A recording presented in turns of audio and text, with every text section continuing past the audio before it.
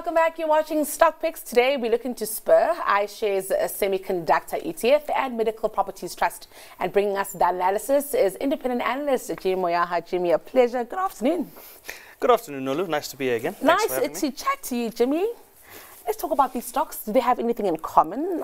Do they cover a theme? Or are you just loving them at this point? Well, I suppose it depends on what you define as a theme. Okay. They're intentionally diversified, okay. So covering various covering various sectors, okay. For various reasons, and looking at various elements within each stock. Mm-hmm. We could probably kick off with Spur because that's probably the easiest one to take a look at.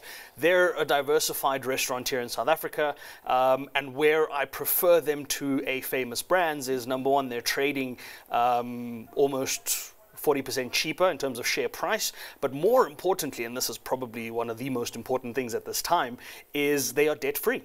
Right? Now that means if we still have higher for longer, if we still have all of the things we've been talking about over the last couple of weeks and months around uncertainty as to when interest rates are going to come down, companies like Spur that have no debt on their balance sheet, that have operations, can take advantage of opportunities, but also don't have to worry about the cost of repayment increasing where it relates to interest payments. So I'm really liking that aspect of it. The share price has kind of stalled a bit of over the last couple of months around this 30 to 35 Rand range. So I'm not expecting a breakout to 60 Rand overnight or something of the sort. But I do like the fact that they do still offer value. They have diversified beyond just the Spur restaurant. There's other components like the Hussar Grill and the other restaurants within their stable. So I like the element of looking into that retail space. South Africans have this remarkable resiliency around tough economic conditions and still wanting to eat takeout. So yes, might as well.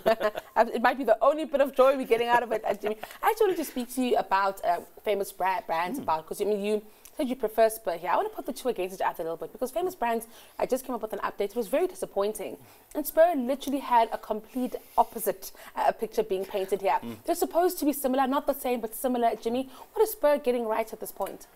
So it's quite interesting because every conversation I have with Spur, and I speak to the CEO, Val, about what they're doing is kind of stems from the pandemic. If you remember back in the 2020 pandemic, there was a point where we didn't think Spur would survive. There was a point where they were considering closing down all of the Spurs.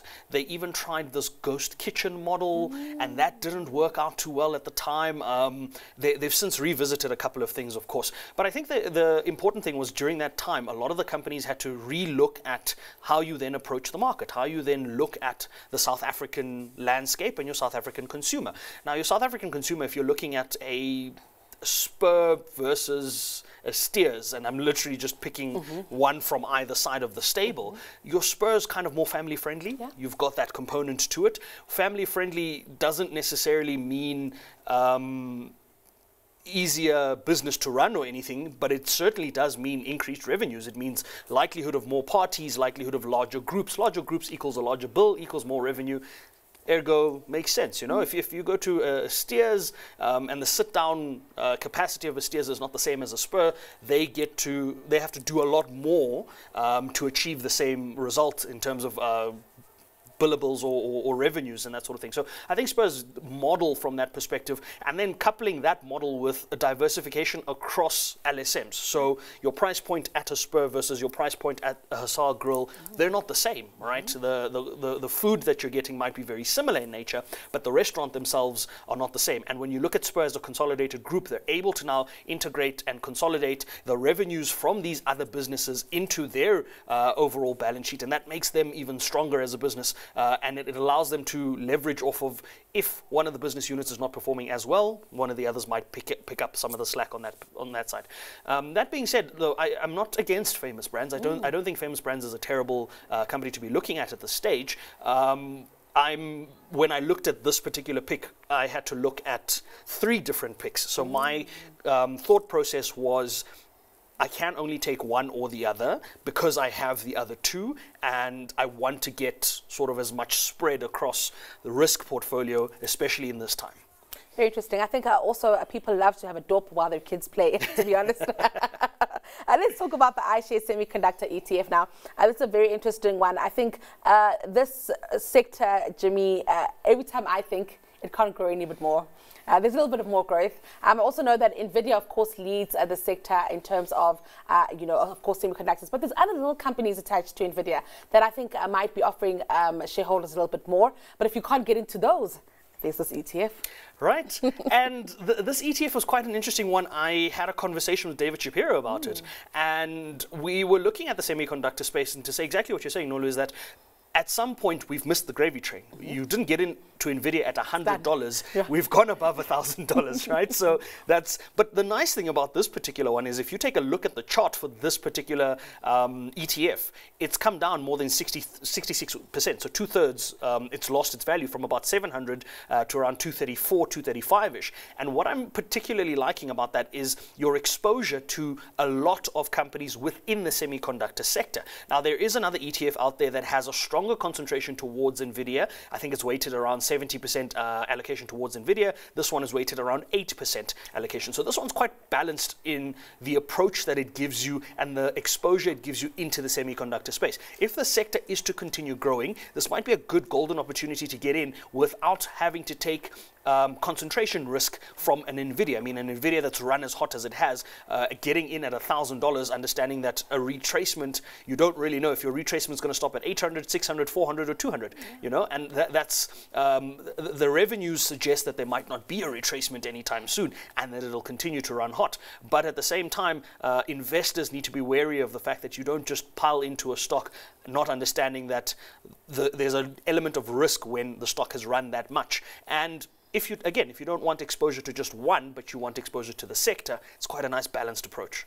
Also very interesting because, I mean, like I said, as a retail investor, I never had the $100 for NVIDIA, okay, initially. So I don't have the $1,000, okay, Jimmy. But for retail investors here sitting at home, Jimmy, how have they been able to manage to maybe find this ETF if it is looking like something that is not reachable? Because I think for some people it's like, oh, well, that's happening, it's nice, but it's so far away from me. Yeah, so the nice thing about iShares ETFs is they're one of the more popular traded ETFs and one of the more popular available ETFs. So you should be able to find it on your broker. You should be able to find it through your investment platforms and that.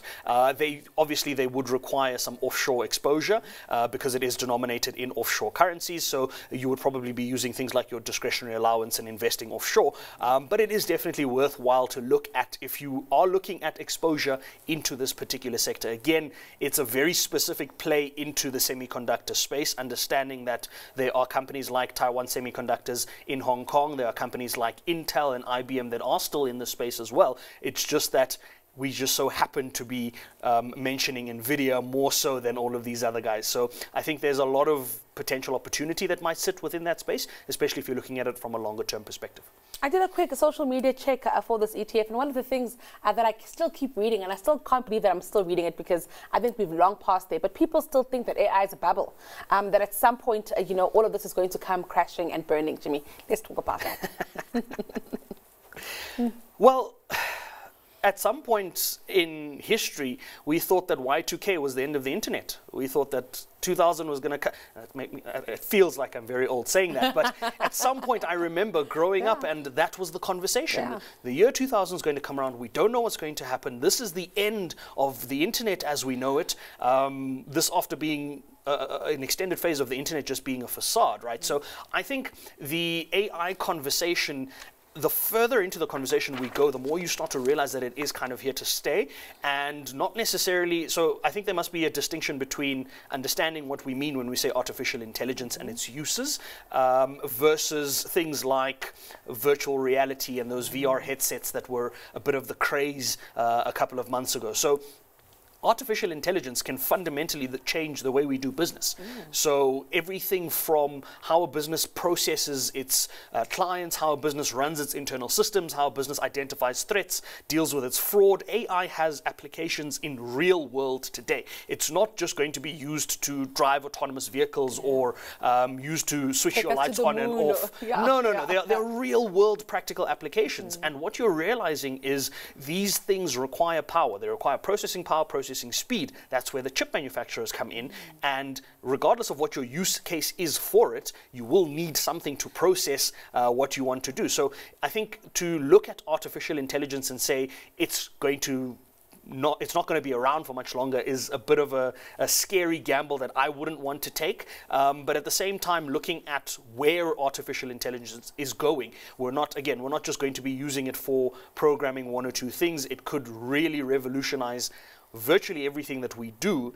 And at the core of that is the semiconductor space, because that's what powers it. Very interesting, and I'm glad you've pointed that out for anyone who was skeptical about that. Let's move on to Medical Properties Trust. When I was reading about this company, I really feel like, Jimmy, there's some companies that only work in the United States or work abroad. In South Africa, I try to think of the same, but I'm like, I don't know if this could work. Let's talk about this company. Well, in South Africa, I spoke to a company just last week that has a very similar operating model of sorts. That would be RH Bophelo. Yes, okay. They reached R1 billion in net asset value. Big move for them from last year. 19% growth in NAV there. But looking at MPW, there's a couple of reasons why this kind of works out, right? So very good dividend play, 10% dividend yield there, or just north of 10%. But that is coupled with a couple of other things. They are somewhat of a real estate play, not just directly in the medical space. So in the medical space, they are the largest owner of private sort of medical assets or medical facilities in the US. They've got operations in Europe and in South America. And on top of that, they focus on the real estate aspect of it. Now, what's interesting about this real estate aspect of it is their largest tenant, I believe it's the Stewart House. Their largest tenant recently went and filed for bankruptcy. Now, this is oddly a positive. You'd think this is a wrong, this is a scary time, right? But MPW had previously written off probably close to about $6 billion worth of rentals and fees that they thought they would not be able to recover. This bankruptcy now brings into the fold the fact that the Stewart Group has to sell their hospitals, and that could potentially provide a windfall for previously written off debt, which obviously comes in very handy when you suddenly have an influx of cash that you had previously accounted for as a loss. So I'm expecting that there's going to be quite a bit of positivity from this perspective, and if they don't recover the full amount, at least what they do recover, they might decide to return to shareholders in the form of increased dividend or a special dividend, because the amounts had been previously considered written off. So there's a couple of really good components around the business. You've got your real estate play in there, you've got the fact that they dominate the US market in terms of size and scale, but added to that, it's always good to have a windfall, right? Yes, absolutely. I want to speak also about the cost here, because of course that matters a lot, of valuations rather, Jimmy, from a retail investor's perspective here. What are we looking at? I think the share price is around $5.50, so not the most expensive share to be looking at this stage. It bounced off of, let me have a look quickly, I've got it somewhere here, bounced off of just under $3 at one stage in 2022. I'd probably say around January of 2022, we were as high as $24, so you're getting in at less than a 50%, more than a 60% discount on the, actually I think it's closer to 75%. So you're getting it at a really good price. It hasn't been this low.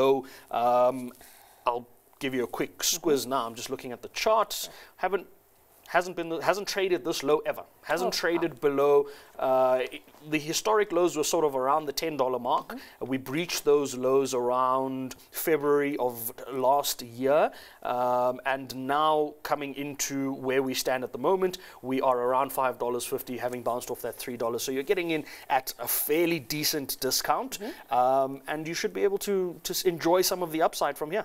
I actually want to speak about that upside, Jimmy, and the fundamentals that might support that upside for this business. Maybe even looking at real estate and medical real estate globally here. Like you're saying, RH Bophelo, one of the few players that might play in it, very small, maybe just helping us get a better perspective on how the sector moves.